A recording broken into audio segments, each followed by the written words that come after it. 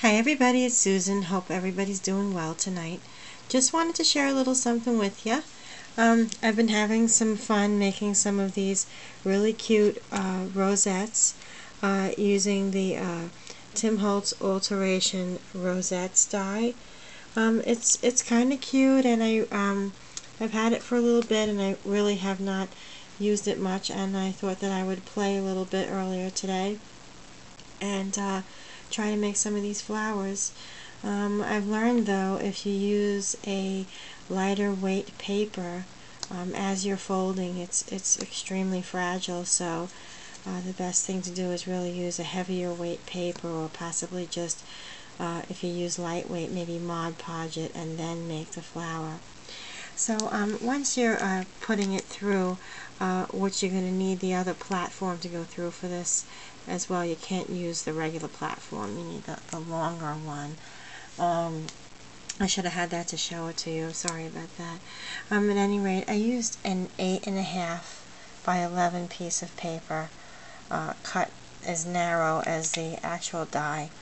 And what I did was I decided to use a heavier weight cardstock, and I stamped the cardstock randomly with a flourish and a script stamp and a postal stamp, as you can see there. And that's what it looks like when it comes out. But when you take it out, you'll have this long strip that'll be perforated, and you can just fold along the perforated sides and put your flower together. There'll be another piece here that you will also be punching out, which will be the circle that you glue down to keep your rosette together.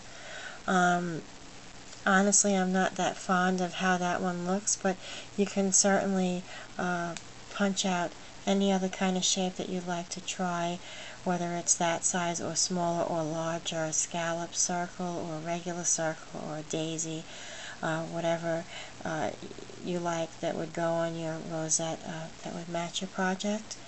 So I just wanted to show you a couple of things that I did with this homemade paper. After stamping, I had used frayed burlap by Ranger and just gently sponged on the color so that it would change the color from like a light cream to kind of like a vintage feel, which that's my look. So this is what I had done. This is the first one. I really like the way that came out. Once the flower was together, I used the frayed burlap to etch the higher points of the flowers and all around the edges, which really look pretty. And I used a 1-inch circle stamp with some brown Sizzix paper, and you can see the flip side here does not have the stamped image on it, but you can very well use that and perhaps put maybe a button with some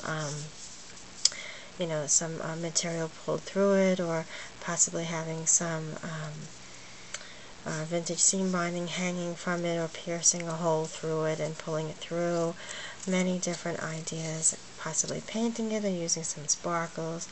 But I'm going to be making a project, and these will fit really nice on that. So I wanted to share a couple of them that I made with you. Here's another one with a 1.5-inch scallop punch in the brown Sizzix paper, using the stamped image that I had made for the center circle, left just plain the way it is. And you can see the other side that has all the stamps on it. That looks really pretty. It's kind of a vintage feel, and I love the way that came out. And yeah, you can use a lot of different ways to make these rosettes. Here is some scraps that I had left on the burlap paper.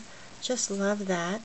And also, again, you can see the frayed burlap here. And you can use, the next one I'd like to try is possibly some tea dye or the vintage photo, or I may even dye my paper myself, or use some mulberry paper. Or see, I really want to play with these.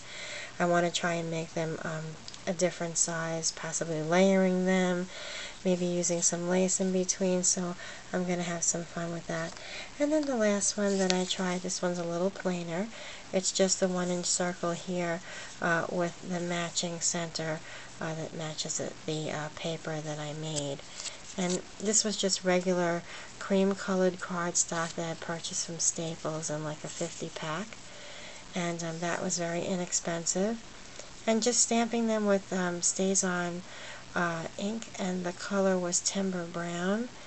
And then the frayed burlap, and just gently using a sponge once the flower was all together, because I was actually coloring in the hills of the peaks rather of the rosette. Very pretty. Okay, so that's my little project. It was kind of fun. I know it's a little different than the norm, but I just wanted to share that with you. And for those of you who do have this die, I really love to see what you come up with making your own papers, sharing them with me. I highly would love to see everybody come out and show me what they come up with as far as creating their own papers by using your stamps, using your pencils, your markers, your paints, and then punching out your rosette using this alteration die and putting them together. So I can't wait to see what you come up with and share your ideas with me. I would really appreciate it, and thank you so much for all of the comments. You guys are awesome. Have a great night. Bye.